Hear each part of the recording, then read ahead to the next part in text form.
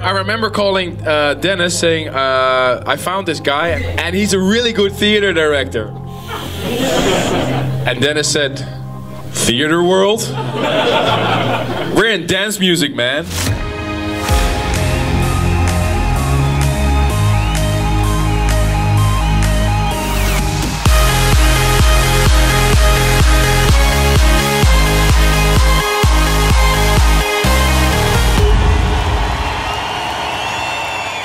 But I didn't know Armin, I didn't know the dance, and I had no idea even of the impact of Armin van Buuren. Combining those two worlds, just like theater and dance, that was, I think, for all of us a really big challenge. My concern was that we should keep Armin only a dance event for the dance fans. In this episode, we're going to take a closer look at what it takes to create one of the biggest touring dance shows ever, Armin Only Intense. For Armin van Buuren, it meant a new step in his already impressive career. He had to combine a theater show and a non-stop 6-hour DJ set in one.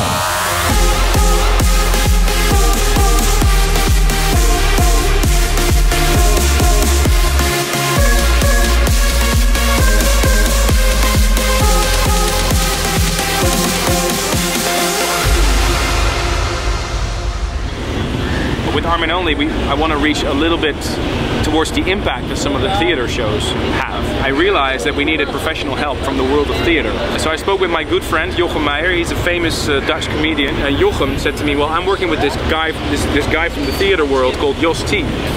Armin asked me, are you interested to talk to me? Of course. And I think even the next day we already met together with Dennis.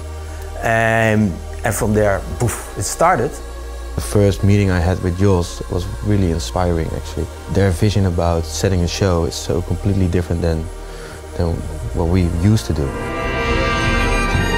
The first time we worked with Jos was during the inauguration of our new king.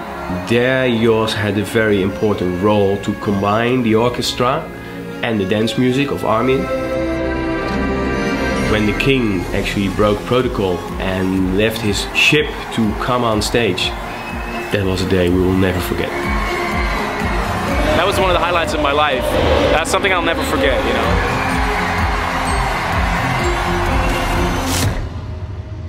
After that, it was time to take it to the next step, the Armin Only Intense show. Jos said to me in the very first meeting, if you choose to do something live, like a singer or a dancer or a drummer, it has to be right. We have to rehearse and rehearse and rehearse and rehearse and rehearse. Tryouts are really uncommon for EDM shows. And besides that, it's extremely expensive. We had to fly in everybody, we had to build a stage, we had to rent a venue for 2 weeks.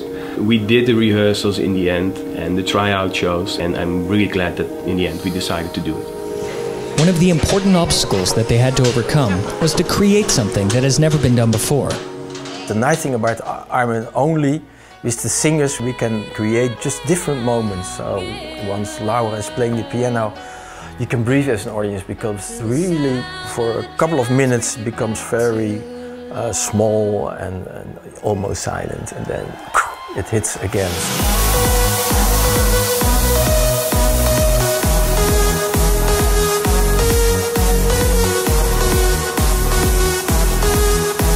Armin Only Intense is by far the biggest thing I've ever done. The most crazy thing, the most expensive thing.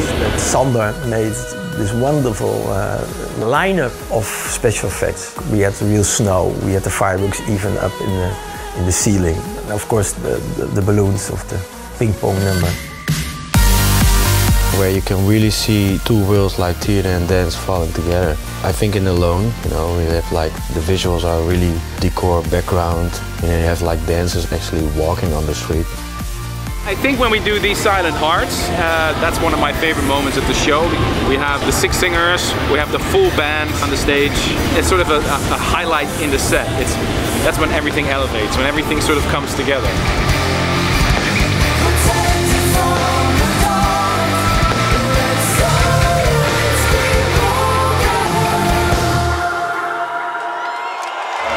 I'm really, really proud of it, and for me, this is next level.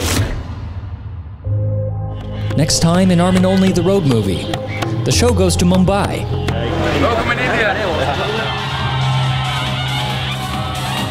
Where are you, Armin? In these countries, I'm always worried if the power keeps running, you know.